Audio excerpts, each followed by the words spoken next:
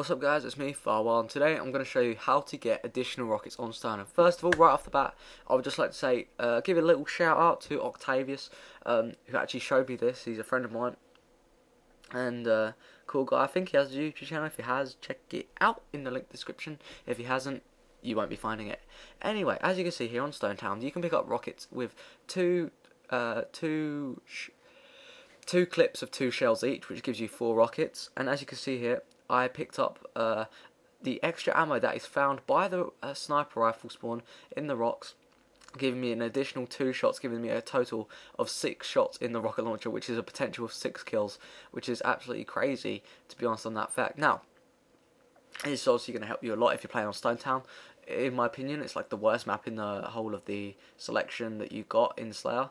As you see, I picked it up at 10:45, and we're about to check how long the respawn time is. So, shoot a couple of rockets, hitting up that ×2 speed, working it out, and just going to waste these rockets here, pick up snipe, do a couple of jams, and make my way back over to the rocket spawn when in about 2 seconds time. So yeah, we're jumping over. So now I want you guys to check the time, and on the bottom right it says coming up to 10 minutes in.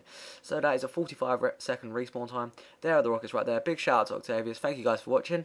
Like, subscribe, Twitter and Twitch, and I'll catch you guys all next time. Peace out.